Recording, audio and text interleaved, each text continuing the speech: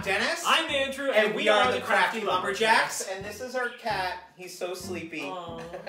The time has come for us to get organized, which is not an easy task for us. No. Yes, and we have so many craft supplies that we wanted to create a box that we have all our craft essentials in one area. Yes, and we're going to do that with some balsa wood and some of our favorite plaid supplies, our Plaid and Mod Podge and folk art paint.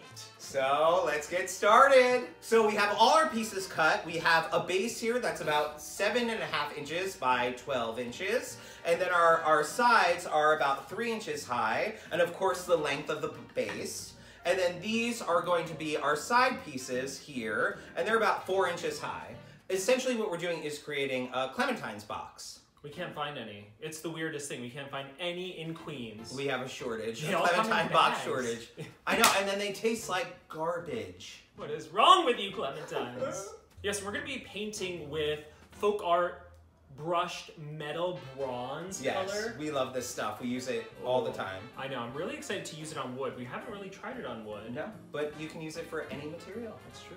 All right, so we're going to start painting. And we're going to be painting one side and all the edges because we're going to be decoupaging on the other side. And I think a really light coat is nice because then you can see the wood grain. And also this is going to be on the inside of the box, so we're just kind of trying to make it look a little different here. Yeah. I really like how this is looking. It almost looks like a stain with like a little metallic wood sheen. Yes. Or shine. Is it sheen or shine? Charlie Sheen Shine. Charlie Sheen Shine. A good tip when you're painting on wood is to follow the grain of the wood. That's what they usually say. I can see you already doing that, you master crafter, you. Thank you so much. And of course, what I love about this paint is that it dries really quickly. I love that too. And again, this is just the back, the inside, so we're not too careful. Yes. We're not too concerned with the way this looks. It's just gonna add a nice detail, and it's gonna complement the paper we chose perfectly. You know, Meryl Streep, she says, details. Oh yes, did I say details? Yes. I'm such a commoner. I know. What's wrong with you? How embarrassing. I know. Come on. You gotta do what Auntie Meryl says to do. I know. Anything Meryl does. WWMD. What would Meryl do? What would Meryl do? They're dry and shiny. Ooh. Now it's time to add our Mod Podge and our paper. We're gonna do that on the back side here. We're just gonna use a light coating of Mod Podge. Right on the same way. We don't want it too thick so it doesn't bubble. We love a good brush. Brush up, brush up, brush up. And this silicone mat really has come in handy. It helps everything not stick, which I feel like is the biggest pain when you're working on a craft and all of a sudden a mess up like that happens. We're gonna add a light coating to the back of the paper. We have these pieces cut a little bigger. We're gonna cut it once they dry. Yeah, so you don't have to worry, but if you're using a piece of paper that's to size, you're gonna wanna make sure you get the edges really, really well. Okay, now it's time to marry the two, I think. You may kiss the wood. Wait, that doesn't sound good. Mazel tov! Somebody's getting married. And then I'm just gonna use my fingers and lightly kind of press it down. And then we also have an awesome tool here, the brayer, which will help kind of get any bubbles out or any weird looking areas. If some of the Mod Podge seeps through, that's okay.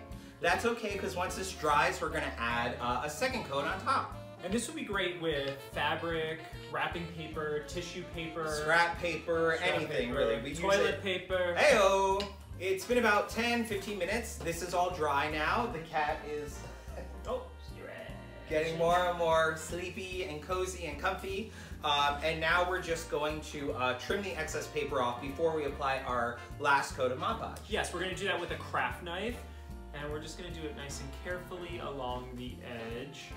Yes, this is when I feel like a surgeon. They're looking super sleek, super chic. And now we're just going to apply our last layer of Mod Podge right on top here. We're doing a light layer. Yeah, just a light coat just to seal down those edges. And the great thing about Mod Podge is if it overspills a little bit, it'll dry clear so you won't even see it. We're gonna set these to dry and then build our box.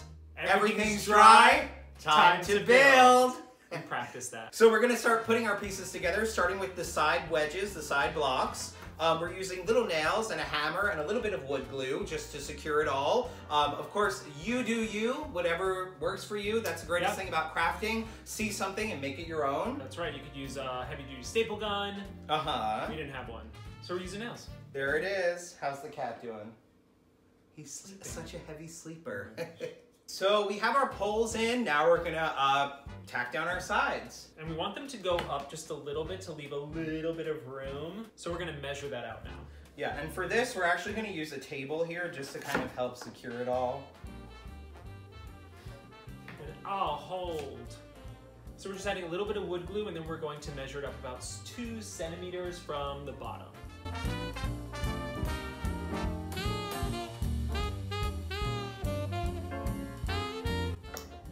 Wow, our first side done. Wow. Wow. 2 sides done. Almost done.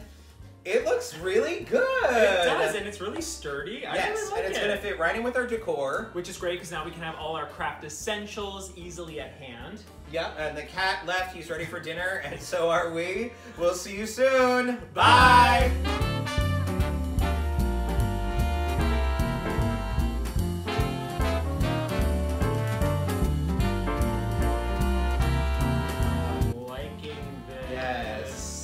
I know, this is satisfying. Yeah, it's a good way to get out all your aggression. Gosh, I really wanted to work out this year. He's getting his workout. Heyo.